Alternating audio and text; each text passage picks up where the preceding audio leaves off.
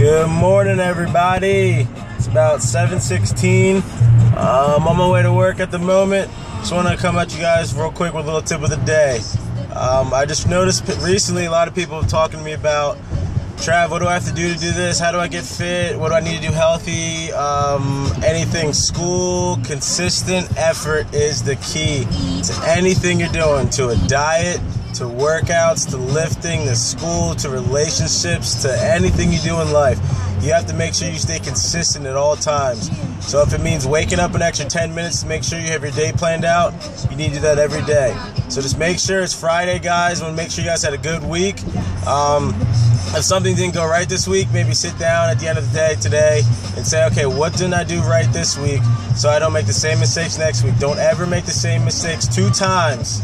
Don't ever do it, because your coaches, your family, your friends, your girlfriend, boyfriend, whatever it may be, they're going to get on you if you made the mistake and it's a stupid one.